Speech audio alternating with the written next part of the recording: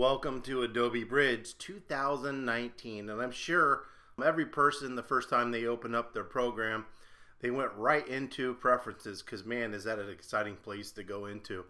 So today we're going to take a look at the preferences inside Adobe Bridge. So we're going to come up here and drop down. It's Command K to preferences. Now this is set up as default and will work perfectly fine without ever going into it. But if you do use the program and you want to change the way it works, this is where you're going to go in there to kind of change and do some certain settings to make it work. Now, there's a whole bunch of stuff in here. There's even a couple things I'm not even quite sure what they do. But I'm just going to show you some options that you have to change the way that Adobe Bridge works. So the first is this little behavior menu. So when you connect a camera, it's going to automatically launch the Adobe Photo Downloader. So what does that mean? So whenever you put an SD card or connect your camera to your computer, it's going to come up here and automatically launch this photo downloader. Meaning, you know, the only reason you would put an SD card in your camera is because you want to do something with it. You should never work off an SD camera. So what you're going to want to do is take the images off that, put them on a hard drive.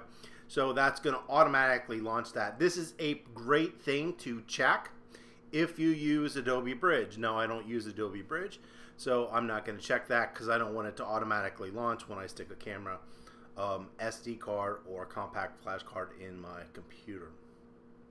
So the next one is to double click edits in Camera Raw in Bridge. Now I want to use Camera Raw going to Photoshop, so I'm not going to do that. So this, if you did want to double click edits and send them into Camera Raw settings in Bridge, you could do that there.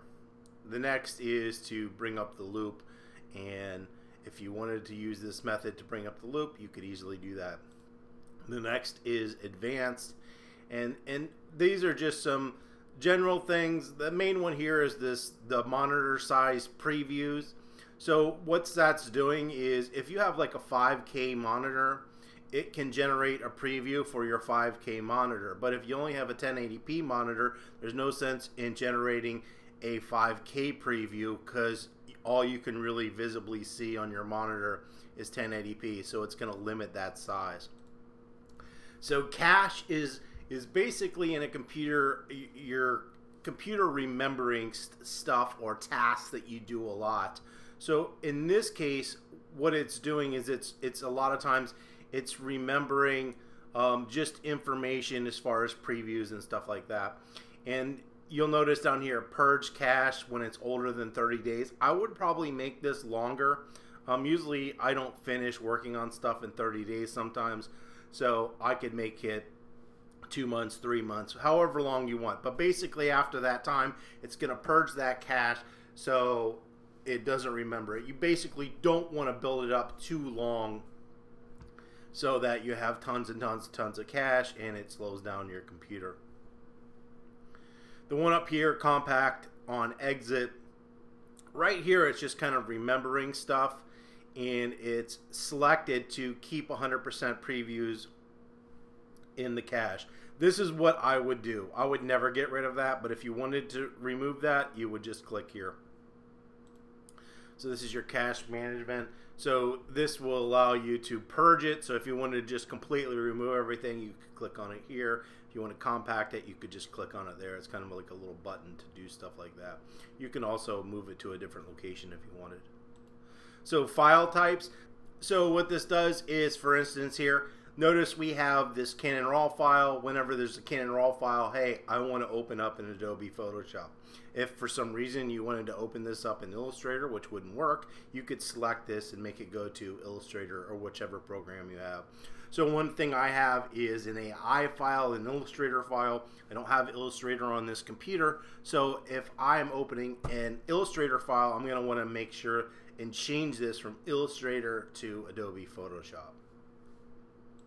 So you have your interface, and this is just changing the way it looks. You can click on this and you can see it looks different. You can change your text size as well. So keywords, I'm not going to get into this if you don't know what this means, but these delimiter keys. So you use this in code replacement and photo mechanic and stuff like that. But if you do use it, you'll understand what this means, and this is where you select which one you use. Labels, so just like when you star an image, that's 1 through 5. 1 is 1 star, 2 is 2 stars, like that. But then you have 6, 7, 8, 9, and those are the colors that you see, but it also has a word next to it. So like I would never use select second approved review. It's just not how I work. So if I wanted to change this and make it select, all you have to do is type the word in and it will give you something different. So media cache, so this is just remembering like audio or video cache and how it's going to work. So you can change that. Metadata, so in your metadata files what you want displayed. So obviously right now I have everything selected. If you don't want series description, you can just uncheck it and then you won't see that anymore. Output, so when you're outputting stuff, like do you want to view a PDF after export? If you do, you would select that. I probably wouldn't. Preserve embedded color profile is kind of a good one, especially if you shoot JPEG. Let's say you shoot JPEG in Adobe 98 and you are going to want to save that color profile. You don't want to not import it or use it. Now if you shoot RAW, at this point in Adobe Bridge, you actually don't have a color profile because it's just a RAW file. That would be done later in Adobe Camera Raw. So it doesn't really matter, but you would definitely want to preserve the embedded color profile if you had one. Then we can come down here to playback. And so playback has to do with video and some other things. What frame rate you want to play stuff back at. So obviously if you have it down at 4, a frame rate per second of 4, your video is going to be real sketchy and choppy and stuff like that. But the higher you raise it, the more memory it's going to take. So just so you know where that's available, you can kind of fiddle around and play with it and see what looks good for you. Okay, startup scripts. There are some startup scripts here to automatically run an application. If you need to use them or want to use them, they're right here. I don't think most people use them. Thumbnails. So this is just your thumbnails. Do not process files larger than 1,000 megabytes. You can set that to whatever you want.